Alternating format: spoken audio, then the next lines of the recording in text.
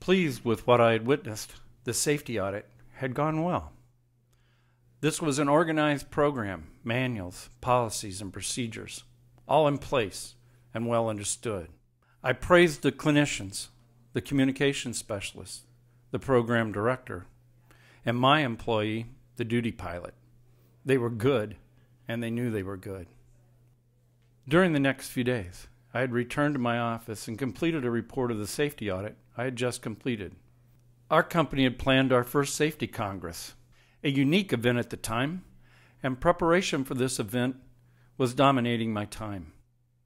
The program had just hired a new clinician, and he was working his way through the new hire training program, a comprehensive training program designed to prepare him to meet the challenges ahead, at least most of those challenges.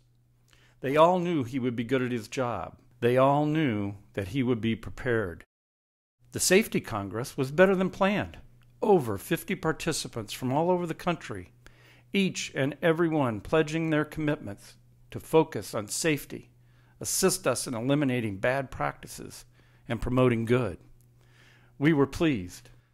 We had set an example for others to follow, demonstrated our dedication to safety, and confirmed the choice made by our customers to select us as their vendor. Yes, we knew we were good. We knew that our efforts would be rewarded. Our future was bright. Training complete, the new hire was assigned his first day of duty. They knew he was well prepared, ready for duty, as they say. The shift started on a beautiful, clear day, and the new clinician received his first page, the tone that announced he had made it. He was on his first transport. Everyone knew he was ready. The other crew members had been specifically selected for this moment. They were the most respected in the program. Just a few days prior, I had shook the hand of the pilot and thanked him for his professionalism. He knew he was good. He knew he was the right person for the job. Shortly after the flight began, it ended. I received the call, 2 dead, 1 survivor, no patient on board. On the plane traveling to the program, I struggled with the limited information I had received. Aircraft low level, struck wires, post-accident fire. Once on site, it all unfolded. An initiation, so to speak, a rite of passage. Maybe they thought it was team building. Once out of sight and in the country, the aircraft had descended to an altitude in which they were flying between the trees at a high rate of speed. The senior clinician turned and smiled at the new hire, confident that what they were doing was the right thing.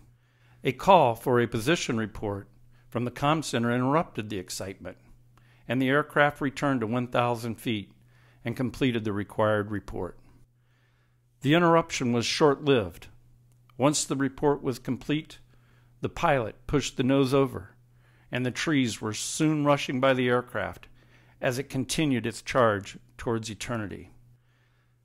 The survivor stated that shortly before the impact, the senior clinician again made eye contact. This time, the smile was replaced with fear. This experienced, highly respected, compassionate professional was the first to learn what we all should have known.